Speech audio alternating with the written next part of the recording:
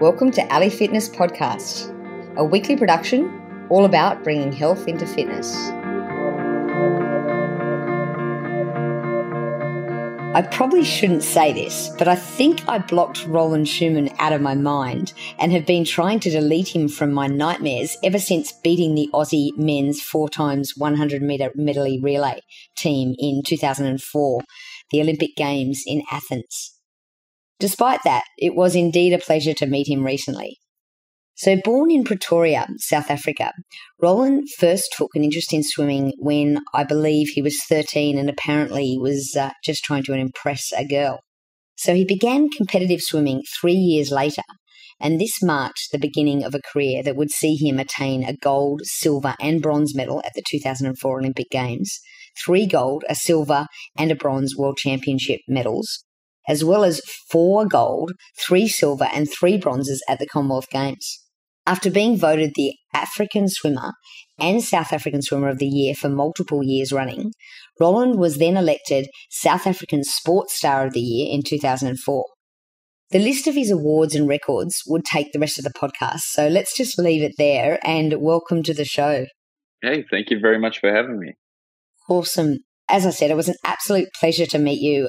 And you're so inspiring. And so that's why I had to get you on the podcast to tell inspiring athletes or perhaps just general people, just to give us an idea of what it's like being such a high-level athlete. And I'd love to delve into, I guess, all about fitness and health and your life.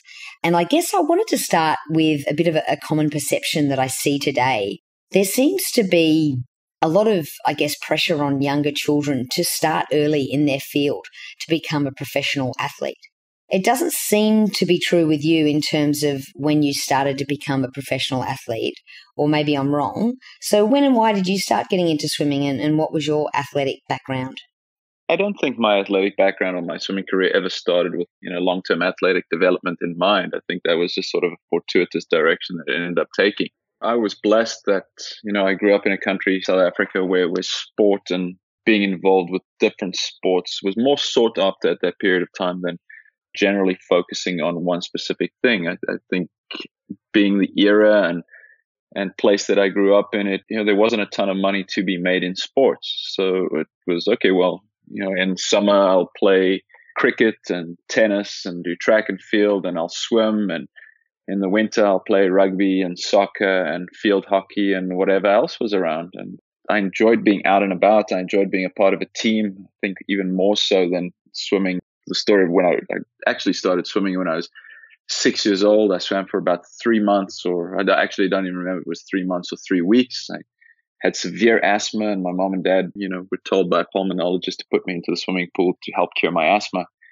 And after about 3 weeks or 3 months, I don't know which it was, probably 3 weeks, I decided that I didn't want to be involved in swimming anymore, that I enjoyed being out and about, being in a team setting and a team environment. And, I saw myself as having my time better spent being involved with that. And I continued doing that until I was probably 15, 16 years of age, and had a bit of a fallout with our cricket coach, and understood that I probably, wouldn't reach my lofty aspiration as a cricketer. And my swim coach at the time, Gavin Ross, said to me, hey, I don't know how good you could be. I believe that you could get a scholarship and go and swim in the United States, and that's my goal for you. And I think you should commit to swimming full time. There was never really external pressure. And I find a lot of youngsters today, it's their parents that want them to succeed more than the kids actually want to succeed. And it's quite unfortunate that they're pushing their own agenda. And you do see it quite a lot. I've been fortunate enough to work with several kids one-on-one, and they just don't want to be there. And it really is the parents that force them to be in this situation. And I think the ability to be able to perform in other sports and to learn about self was critical. And I think when you're put into different situations, different competitive environments, whether you're competing in and amongst a team, it teaches you ideals and values and sportsmanship and camaraderie. And then being involved in an individual sport, it teaches you how important, working on your own is. Solo efforts, that, the time and the effort that you do put in, it does equate to success or failure. So do you think, let's say you were growing up today and you did exactly what you did, you didn't really start sort of getting into it until a later age. do you think you would have become a professional athlete? Do you think it's changed a bit, or do you think children can still diversify and then become an absolute elite athlete in a particular field later in life? I believe you can diversify later. I mean, the biggest thing or the hoopla now in all of the drafts is, oh, well, this 2-sport athlete or this 3-sport athlete. And people are making such a big deal about, well, they competed in multiple sports, but that's been the reality for years and years and years. You find some of the best athletes in the world, the best cricketers in the world. A.B. de Villiers was not many Americans follow cricket, but A.B. de Villiers was a multi-sport South African representative for years and years and years. So it's not uncommon.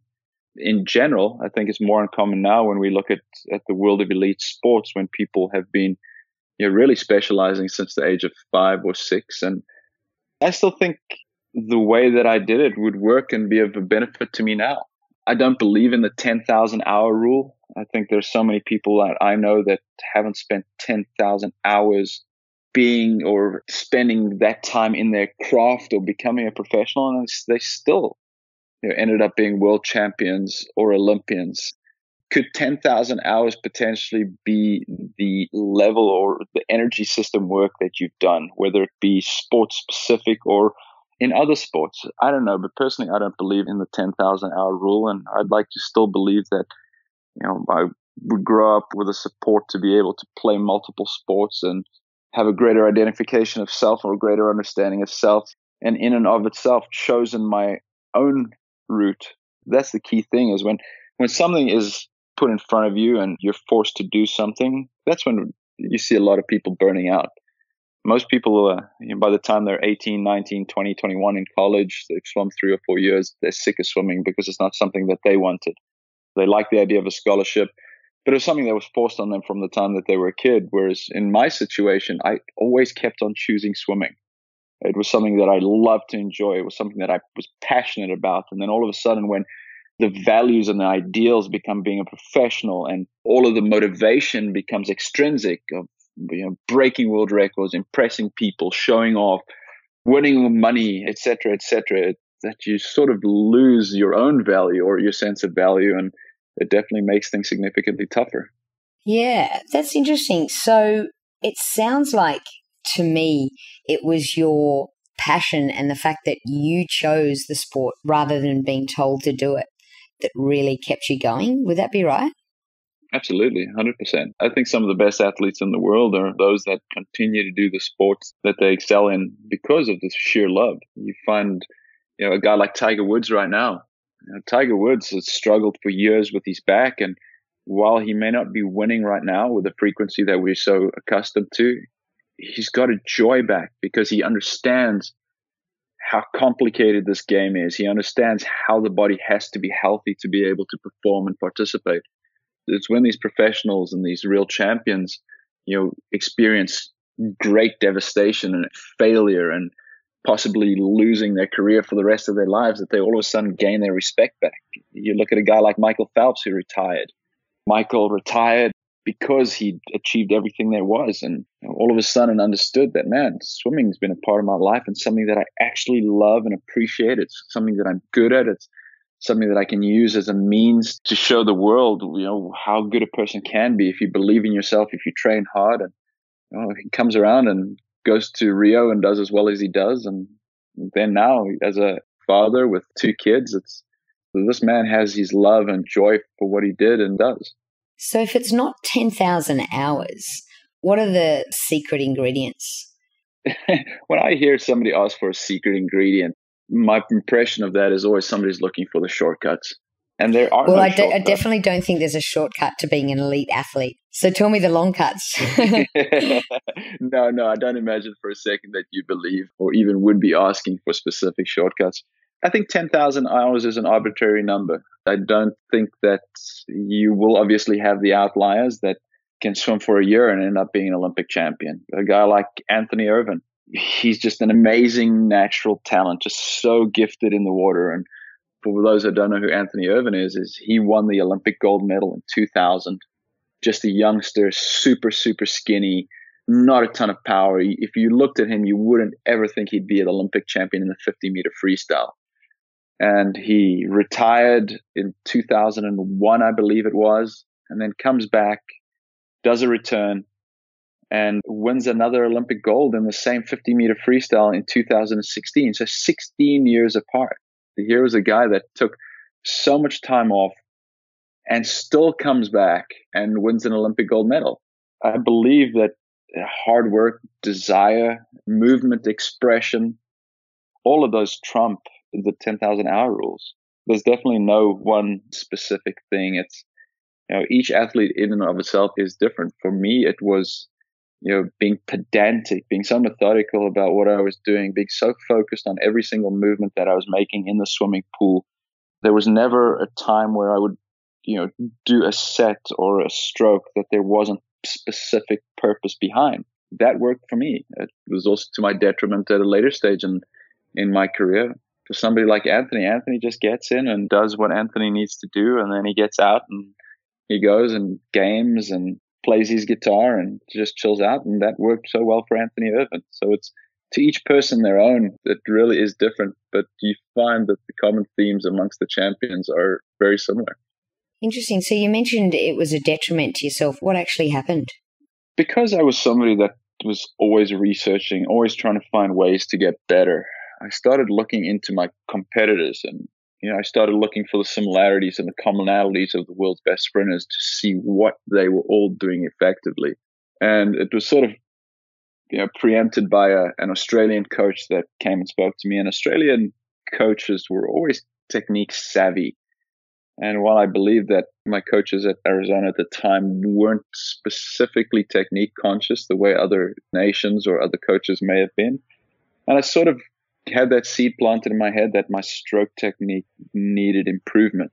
And instead of relying on something that I had naturally gotten me to 3 Olympic medals and several world records, I started trying to change things. I started trying to implement what made others good instead of, what really made me good.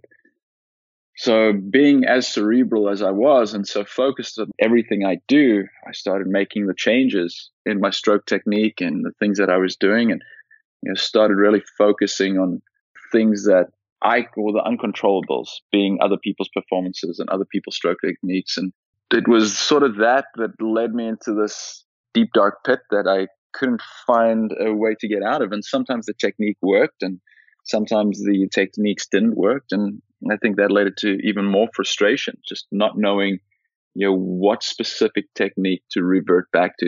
And at points, I tried to just go back to my old technique and it didn't quite work the way I'd hoped. It was tough. And I look back and I think, man, I was such a fool to be doing everything that I was doing. And to, there were so many benefits to being so cerebral, but there were so many costs to it as well. And I wish I had, a guide or, a real mentor that could have sat me down and worked with me to figure a way out of it. But it's given me a whole different appreciation for it at this point in time. And, when I do see people struggling, it's like, okay, well, what is the person's movement capacity? What is the person's joint capacity? And that's something that I didn't understand as a younger swimmer. We have these ideologies and these dogma in swimming that the stroke technique has to be a certain way.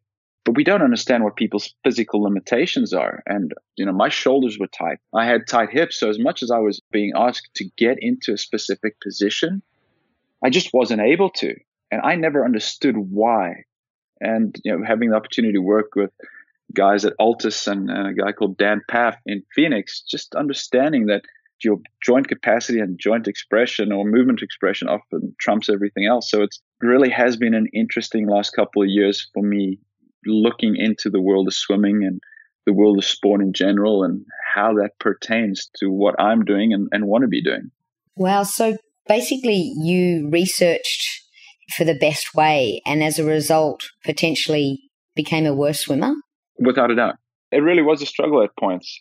In sprint freestyle, like I said, there are a certain amount of commonalities amongst the best swimmers in the world, but there are also a huge amount of differences. And I think what my problem was is I always looked at, okay, well, what is the best person doing right now? It's like, okay, well, these are the commonalities across the best swimmers or best sprinters in the world. But, okay, this is the best person in the world right now. What is he doing? And then I would try and implement or try and mimic some of the major components of what they were doing and ultimately negating what my strengths were. I looked at somebody's stroke technique, and at that point in time, I didn't have the understanding of what their joint capacity was, what their movement capacity was. I was putting myself in the very exact same mold, but what I was seeing was a snapshot. I didn't have a deeper understanding of what their body was capable of doing. And I think that's a problem with a lot of coaches in swimming and in sports in general. It's like, oh, well, this person's the best in the world. We should copy everything that they're doing. Well, we don't really understand what they are doing. This technique might be what has made them the best in the world, but we don't understand everything that goes into it. We don't understand if there are any viruses or mechanical failures within the body that have caused them to just naturally adopt that. So it was detrimental to me at that point in time. I don't think my coaches or I understood things to the level that we do now, which is great. It's great that there's an evolution in the process. It's great that there's an evolution in the train of thought taking place, which is awfully encouraging and exciting just to know that I am growing in some sort of capacity. And during this process, I assume this is perhaps why you missed the qualification for the fifth Olympics? Right. That was definitely one of them. I'd been struggling with finding a technique that I felt was working. I took the opportunity. I moved to Tuscaloosa, Alabama, and people are probably thinking, why there? But there's a South African coach that coaches at the University of Alabama, and I believe that going out and working with him there, I'd be giving myself the best opportunity to qualify for a fifth Olympic Games. And unfortunately, it didn't work out the way I'd expected. It's really hard as an older swimmer. I was 35 at the time. And, a lot of coaches in the world don't really know what it takes to coach an older athlete, especially not in the world of swimming. I think we are dogmatic about the training methodologies and the idea of, we obtain speed through endurance as opposed to speed as the basis for speed. And a lot of what we had done in the swimming pool, looking back at it now, wasn't good at all. It was really detrimental. And, the amount of just overtraining that I had been doing, and I was just totally broken down. Something like, a max power clean.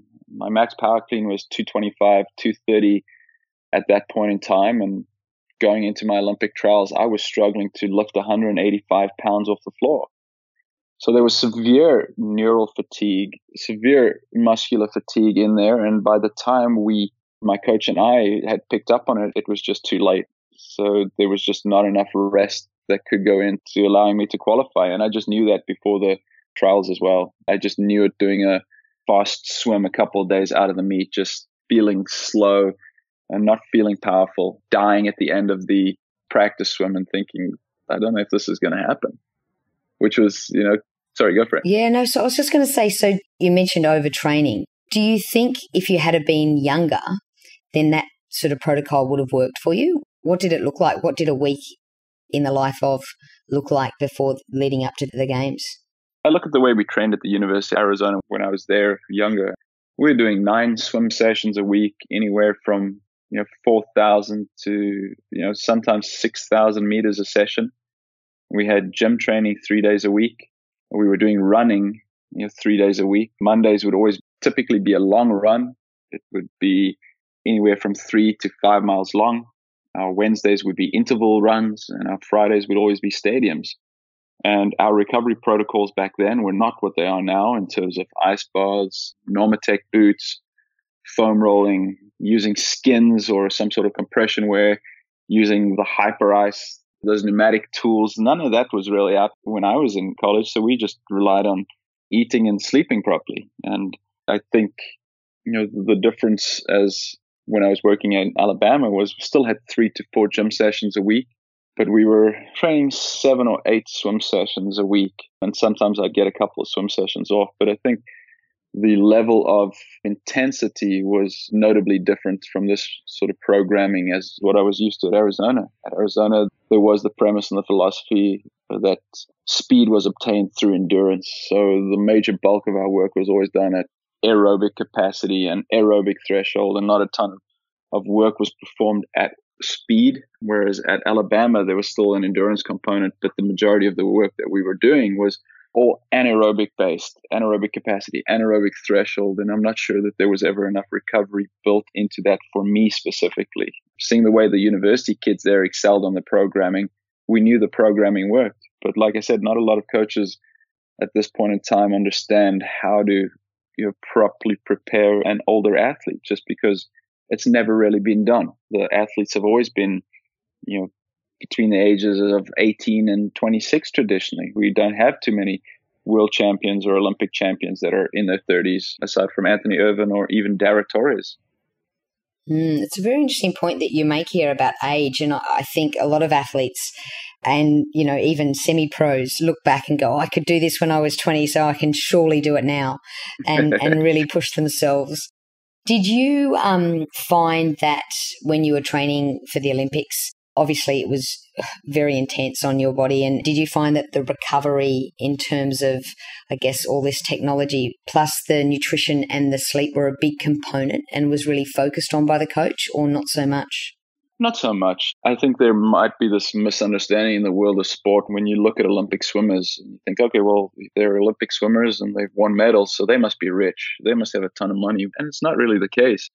You look at most track and field Olympians, you look at most swimming Olympians, they're scraping to get by. So, unless you're part of a professional team or a real university outfit that has the recovery tools, whether it's the Normatex or the Hypervibe or Hyper Ices, it's you're kind of relying on your own knowledge and your own sort of ability to use recovery tools. So that might just be something as simple as foam rolling or finding a massage or trying to eat right. So while the coaches are all for it, it really is limited in the amount of recovery tools that we ever had. In Arizona, we just didn't know any different. The head coach at points in time would say, oh, well, just have a peanut butter and jelly sandwich and that'll be great.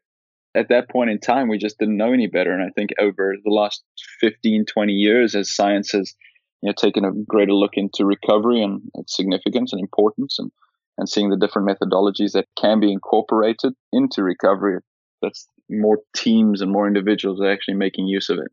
So a young athlete now at Arizona, would they experience a different, I guess, lifestyle in terms of, nutrition and recovery, and would there be a protocol to follow, or would it just be up to themselves? It's my understanding that there is more of an emphasis placed on recovery. I know that universities now have dietitians, they have psychologists that are working one-on-one with the athletes to try and structure and implement recovery strategies that will help them perform better. Whether or not it's something that's really focused on and sort of, I won't say enforced, because I don't think anybody wants to have something enforced on them in a college environment. I do believe it's better. They are more educated. People understand the significance and the importance of recovery now, whereas, I look at the 2004 Olympic Games, we had no compression garments. We didn't have any of those Normatec boots. After we won the Olympic gold in that relay, I went and I swam down. I just did my loosen up in the swimming pool. And after that, I just had a quick massage, went back to the village, had something to eat, and then went to bed. But there's also something to be said about that. I think we can get so focused and just overly focused on all these different tools that we have at our disposal. It's like, okay, well, looking for that quick secret or looking for that quick way of going about things. It's like, okay, well, there is something to be said about just eating right and sleeping well. But if we rely too much on technology, we can also end up going the wrong way and having it hurt our performances. Yeah, it's interesting that you mentioned sleep and nutrition as being far more important than all these other little sort of quick hacks that you might call them. So what did your sleep and nutrition look like, say, back then? And has it changed over time? I think it's interesting that you mentioned, I've seen so many people, so many professional swimmers and athletes, and they're like, oh man, I bought these Normatec boots for thousands of dollars, and I bought this Hyper Ice, and I've got a foam roller, and I'm doing all these things to recover, but I'm just not recovering. It's like, okay, well, what do you eat like? Oh, I like pizza, and I'll have beer, and I'll probably sleep 4 or 5 hours a night. Okay, well, you'd be far better off spending that money and eating well and sleeping better, invest in a better bed or better pillows or cool your room down. What is your sleep hygiene? Focus on that. For me, it was always, I loved cooking. It was something when I got to America, I'd grown up in South Africa and all our meals were home cooked. So when I got to the States, it was something, okay, well, I don't want to eat junk food. Sure, there's a place and a time where you can go out with friends and, have a burger or some junk food or nachos, whatever it is. I've never been the person that bores anything like that and says you should never ever have junk food or you should never have beer or you should never be drunk. It's like, okay, well, there's a time and a place for all of that. And does getting drunk and eating garbage make a part of my season when I'm wanting to perform? No, definitely not. So I was always cognizant and aware of my sleep hygiene. As for my diet, I was always really looking at different ways. I tried out the Atkins diet, the paleo diet, the low carb, high fat diets. And, before knowing any of that, my focus really was, okay, well, am I getting good, high quality forms of protein? Yes. Am I eating, a good form of starch, like a sweet potato or a yam or some wild rices? Yes. Okay. Am I eating a lot of veggies, whether they are steamed, or am I eating salads? Yes. Okay, well, then I'm getting pretty much everything I need. Am I drinking enough water? Yes. Okay. Am I taking in any additional electrolytes I might be losing? Yes. But that was always more important than a specific diet plan. I think now I've gotten to the point in my life where I know exactly how much I need to eat and of what sort of variety I need to eat. Sleep was always something that I was really, really good at. Never used to struggle. I think probably because of the bulk of training that we were putting in. So as fatigued as I was, I'd be able to come home and after Saturday morning workout, and I'd probably spend, a good 2-3 hours just napping on the couch, and never had a problem sleeping at night. It's only now, as I've gotten a little bit older, that sleep is a little harder for me to come by. And I've been using a Whoop strap for the last 5-6 months, and it's great to be able to see the sleep patterns and to understand my sleep and my activity better. It sounds like you're just not smashing your body enough to make yourself sleep, which isn't a bad thing. I think absolutely. I think there was definitely a need after the 2016 Olympic trials. I raced until the end of 2016, and it was after that I took a lengthy break off of swimming, and I think my body just finally recovered. And like you say, instead of being totally smashed and being absolutely exhausted at every single turn, my body started understanding what recovery is, and my body started healing itself. And maybe I'm just not used to the fact that I don't need 9 odd hours of sleep anymore. Interesting. So you mentioned that after the 2016 qualification, you took some time off. How much time did you take off, and what did it look like in terms of like your training? Did you actually do no training, or did you just sort of cut it back? And also, how did life come about? What things did you discover in this time? After the 2016 Olympic trials, we have our Olympic trials in April. And when I missed out on it, my good friend, somebody I've swam with for years, a guy called George Bavel from Trinidad and Tobago, reached out, and we're the same age, and we've had a similar trajectory and similar experiences of coaches not understanding how to prepare an athlete. And he saw my struggles, and he reached out to me and said, Roland, would you be willing to work with me and give me some advice? And he qualified for the Olympic Games, but he wanted to perform well. And we worked together a little bit one-on-one. And eventually he asked me if I would go to the Rio Olympics with him as his coach. And I felt so incredibly blessed to be able to go to the Olympics and work with him and see swimming from a different perspective. I'd always gone to the Olympics as a competitor, and I was always a staunch competitor and never really had an opportunity to enjoy the Olympic experience. I was always too focused on what was going on, and almost hyper-focused, but almost too focused on the preparation and the competing, that I didn't really have the opportunity to enjoy just being there as a competitor and understanding that in the previous 4 Olympics that I deserved my place there, that I'd earned it. And it was really tough for me to not to be there as a swimmer, but it was eye-opening for me to finally be there and be able to enjoy every component of being an Olympian, and something that I'm glad I experienced. As hard as it was not being there as a swimmer, I finally understood what it meant to be an Olympian. You were here in the village with several thousand of the world's best athletes, that it really is a celebration of ability. And I knew that I didn't want my Olympic trials to be sort of my last hoorah, that I wanted to carry on swimming until the end of the year. We have a series towards the end of the year that's called the World Cup Series, or it's just a Grand Prix series, and elected to compete in those and did better. Obviously, there was a limited amount of training that I was doing while I was at the Olympics, but at other points throughout, I continued to be diligent in my training and swam the World Cups and was all right. It was better than the swimming that I'd done at my Olympic trials, and also had an opportunity to work with a different coach, somebody that I felt more comfortable with that period of time. And it worked out. But the break I've taken was a good one. I stumbled upon gymnastic bodies, and that's actually how you and I met.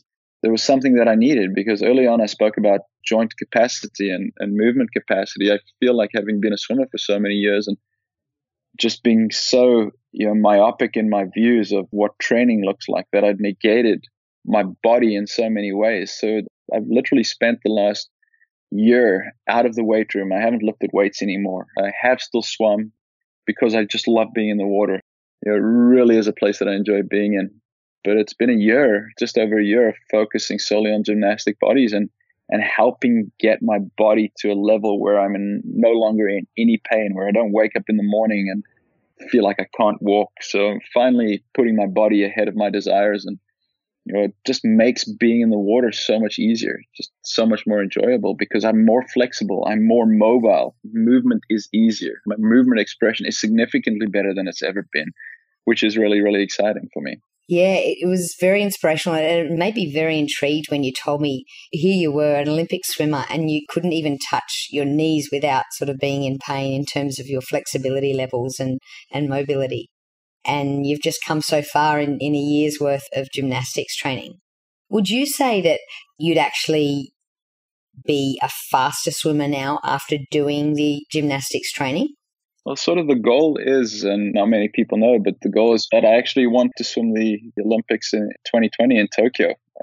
I reached out to Dara Torres, and Dara Torres won an Olympic silver at 41 years of age, and we've spoken about it and the feasibility. And having spoken with Coach Summer from Gymnastics Bodies, we believe that putting all these steps into place and really working on improving capacity will help me. And had an amazing workout yesterday. I've been working with a coach that I've wanted to work with for the last 5-6 years, somebody that I feel really knows what it takes to prepare older athletes, and had one of the best sets I've ever had yesterday. And doesn't feel good when it's happening, because swimming doesn't tickle when you're hurting, but I just feel like I can be in position significantly easier. It's less of a strain on my body. I feel like my movement is freer. And I think that is a misperception. You're 100% right, where everybody looks at these Olympic athletes, and while there are some, like a Michael Phelps, that may have a lot more mobility, most of the Olympians out there cannot touch their toes. Most of them have sort of aches and pains, and mine was directly associated with my hip mobility, my hip, hamstring, quad mobility. I could always touch my toes, but my flexibility and mobility in my quads and my hips was awful. I couldn't go down into a deep squat, and how they say ass to the grass. And that directly affected the way my back felt. And I had seen a surgeon, and he told me there was something wrong. I have degeneration in my discs, and I may end up having to have surgery in my back. And I was like, there's no way. I'm not going to have back surgery. And it was just so blessed and fortunate that I stumbled across Gymnastic Bodies and Coach Summer, and undertook it religiously. And now I wake up in the morning with without back pain. It's like, who would have thought? I think surgeons are so willing and eager to cut into you, and it could seem like an easy fix at that point in time. But I've never been about doing things the easy way. I want to do things the right way. And if it's a question of my back is sore because I have dysfunction in other parts of my body, well, then lo and behold, I'm going to do whatever it takes. It wasn't a quick fix. It wasn't a 1 week, 2 week thing. But I did start seeing improvements within the first couple of weeks. And after 3, 4, 5, 6 months, there was a notable difference. And now, over a year into it, the differences are scary from where I was compared to where I am now. That's awesome. So you've basically took a step back to have this physical transformation. Do you feel like also that you've had other sorts of transformations outside of swimming since you've taken, I guess, a step back from competing? Without a doubt. I think in the world we live in, we see progression as being linear. For lack of a better word, we're always climbing up those stairs. When people have to take a step back, we see that as a negative. While at that point in time, it may seem like a negative, eventually we can rephrase it and look at it as something that's positive. In this situation, for me, my back was really messed up. And while at the time, I viewed stepping out of the weight room completely as a negative, as something like, well, I'm going to lose my strength. I'm going to lose my power, might lose my speed. And then all of a sudden being taken in a completely different route is like, okay, well, this is something that I've neglected for years and something that I have to do. At that point in time, it looked like a step back, but now just over a year on, that was just a detour. That was just a detour on where I was going. And success and transformation isn't linear. It's chaotic. And that's something we need to understand and something that's been hard for me to embrace. But at this point in my life, it's something that I am learning and something that I'm adapting to, that it's not going to be linear. It is going to be chaotic. How do I respond to the situations I'm put in? Do I look at it as an opportunity and a challenge? Do I explore it with a playful demeanor? Or do I look at this as career ending or something that's definitely not the way I want to move forward? It's been presented. So I've always been a believer that, the way we respond to things determines whether we're a champion or not. So there has been a lot of forced growth. I think as having been a swimmer for so long, when you reach the pinnacle of a career, whether it's in sport or whether you're a professional and involved in business, and all of a sudden there's this opportunity, or not even an opportunity, there's this change that's being thrust in your face of moving from a first career into a second career. It's daunting. And I feel that most professional athletes aren't equipped to deal with that change of what's next. And I know for me, it was very much the same. It was very, very daunting in 2016, moving away from swimming into, well, what's next? My identity's been so locked up in being a professional athlete and a swimmer that, is this all I am? Is this all I have to offer? It's not real. Being a swimmer is real, but that sort of belief in, is this all I have to offer? While real at the time, it's not something that I've come to understand is in fact real. So it's taken time. Right now, I'm really enjoying being back in the water and giving back. I've been working with several national federations in the world of swimming, helping consult with them on sprint performances and change and motivational components, and really been enjoying that right now. I don't know what my third career is going to be after swimming and after this, but it's something I'm eager to experience. I think I've learned over the last year that we get so fearful of hypothetical situations that we create in our head, of things that haven't even happened yet. We look at something and just fear it instead of accepting, okay, well, this may be great. It may not. If it's not great, well, I'll figure out a way to get around it. If it's amazing, well, let me just embrace it and not to be fearful of the situations that are presented to me. It's interesting. And I do wonder too, I mean, you've obviously seen that there's so much more than just swimming. You were sort of like, I guess, in a bubble, and maybe you had to be. And now you've looked outside and seen what else is available to you. And I wonder, because you've grown so much on so many levels in the last couple of years, do you think that there's a chance you could have even lost the drive that it takes to win? No, definitely not. I have always been ultra competitive. I think while my motivations over the last year or two have changed, that innate competitive drive and desire will never change. I think I really am an alpha personality, and when I undertake something, I want to be the best at it. And that's sort of been the greatest sort of realization, is that in the world of competitive sports, you can be the best at something. You can be number one in the world. But in the world of business, what does that really mean? There isn't a gold medal that's handed out to the top computer developer. There is not a gold medal, or there is not a world's best in the field of asset management. There may be top quality brands or top people you can go to, but it's really only in the world of sport where you have to be the best in the world. So ultimately, my competitive desire is always going to be there. I don't feel like that's ever going to wane in whatever I choose to do, whether it's swimming now or beyond swimming in some sort of professional capacity as a later stage. I think that drive and determination will always be a key point for me, and something that I'm happy about. I always want to get the best out of myself, and I always want to help other people around me bring out the best version of themselves. So definitely not. Excellent. I knew you'd say that, and I knew the answer, but I had to sort of check. So what does the near and, I guess, future look like for you? Do you have any sort of aspirations? I mean, you mentioned the 2020 games. Yes. I'm going to continue working with national teams. There are a couple national teams I'm just trying to finalize with and for this summer here in the States. And literally, I go there from 3 days to 2 weeks and I work with them. My starting technique was something that I pioneered and spent 20 years developing and trying to understand the movements, breaking down the movements. And a lot of swim coaches and a lot of swimmers out there believe that the swimming start is one of the hardest movements or one of the hardest things to get nailed down. And for me, it's a different belief. I believe that there are several essential components. And if you have those and know how to work them into your start, that your start's going to be significantly better. And that's just been because I've spent the last 20 years researching the movements, my own movements, comparing my movements to other people, and seeing people try to evolve the start from something that I pioneered and trying to internalize. And I think that's ultimately the understanding is I have that kinesthetic awareness of what the start needs to feel like, what it needs to look like. And most coaches have never done the start and don't know how to present it or don't know how to teach it. I've been very fortunate that I've been able to work with several national teams already and will continue to do so this year. But right now, it's busy speaking to several people in South Africa and here in the States, trying to raise some funding to assist in the preparation for the 2020 Olympics.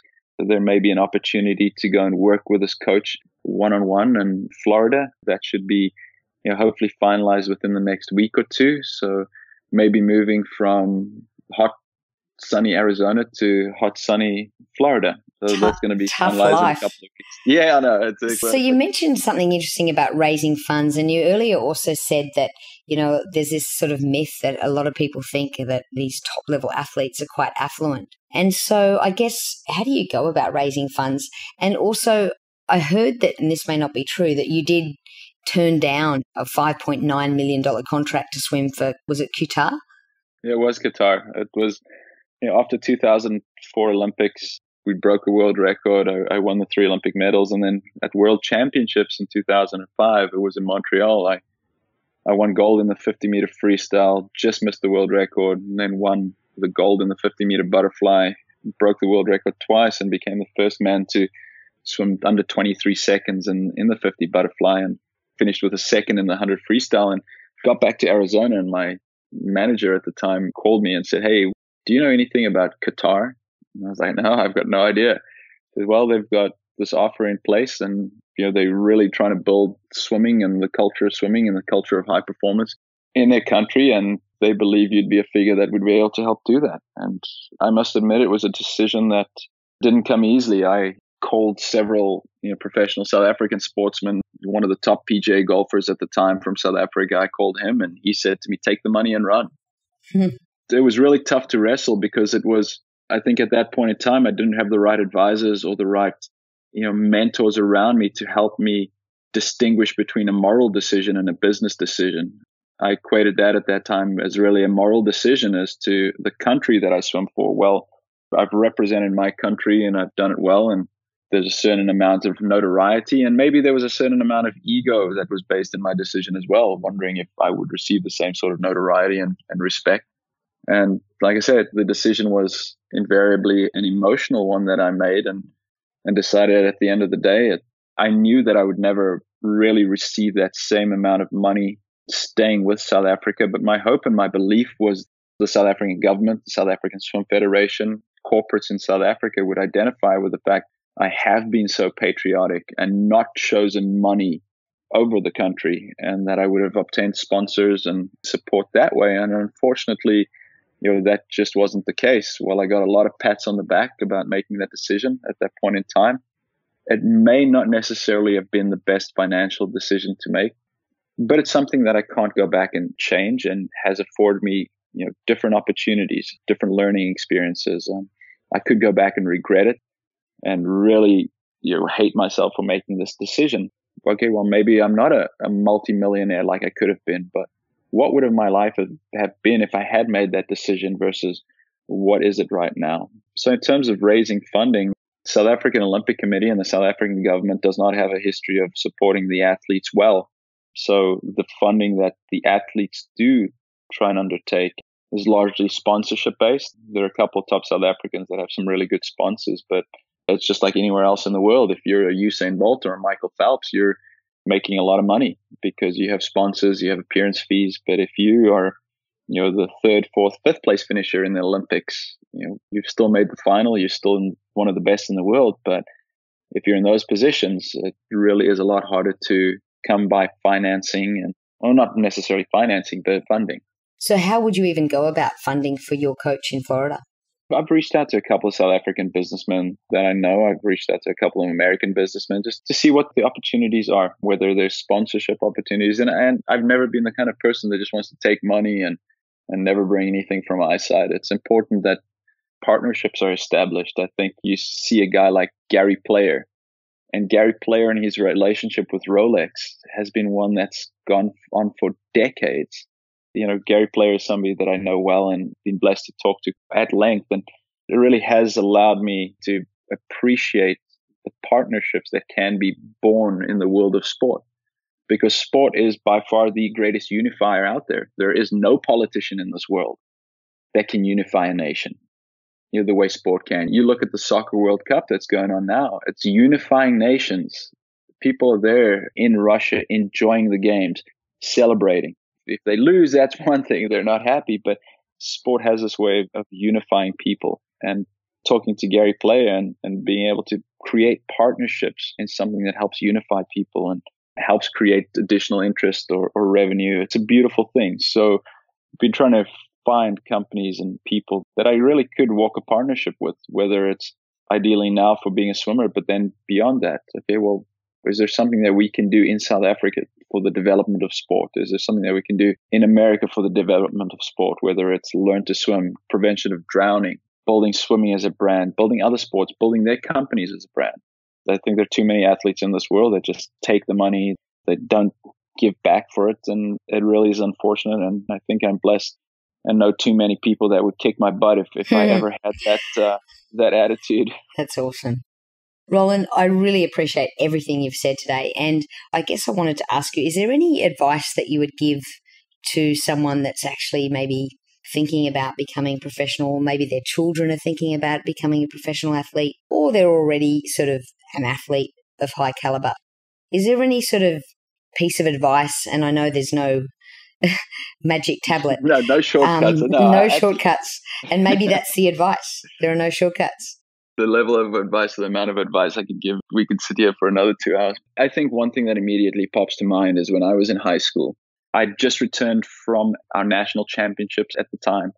There was an agreement that I could hand in a paper a little bit later, and he wasn't happy with the quality of the paper, and I wasn't happy with the grade. And I questioned him. I said, "Sir, this isn't what we agreed upon. And could I understand why?" And I'd like to understand why I got the grade that I got, because, if I understand why, I could write the paper better in the future. And he said to me point blank, "Mr. Schoeman, you will never amount to anything in your life."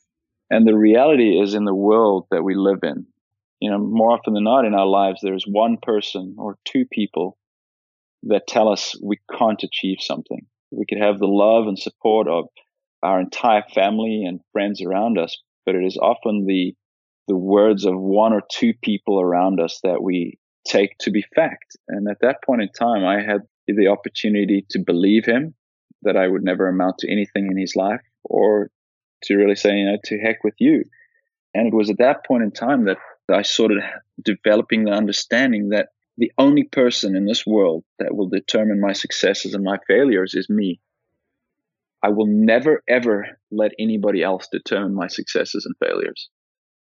I was the one that was going to go out and work hard. I was going to be the one that did absolutely everything in my power, day in and day out, to be the best version of myself.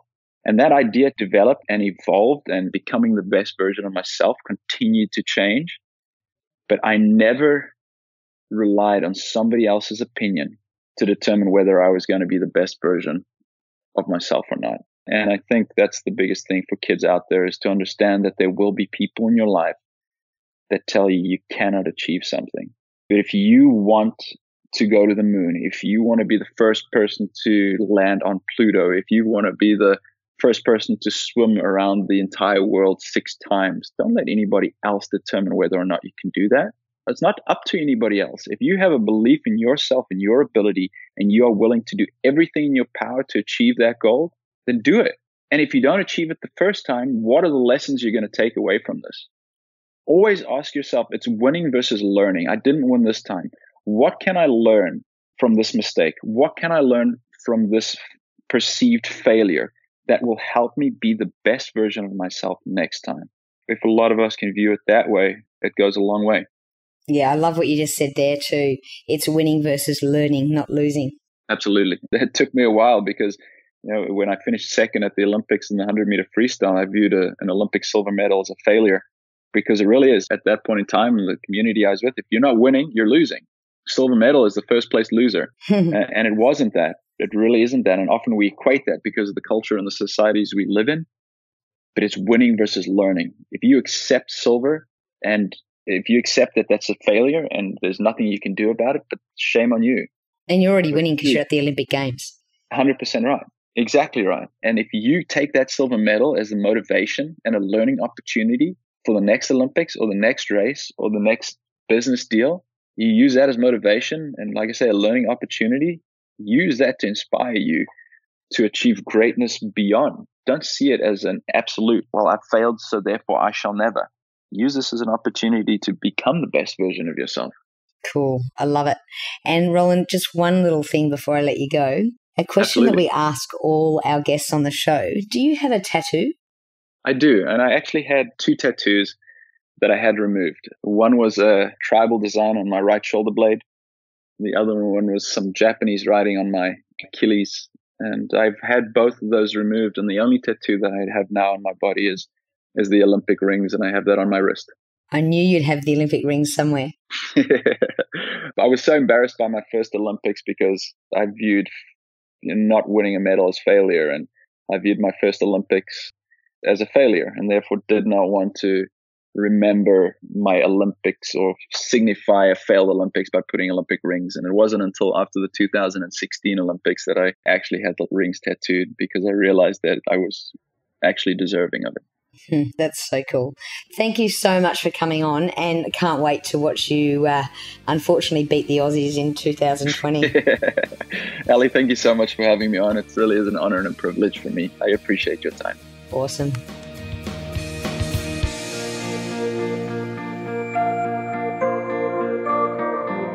For all the resources and show notes from today's episode, please go to www.ali.fitness. If you liked today's episode, please show your appreciation by going to iTunes, give us a 5-star review and subscribe.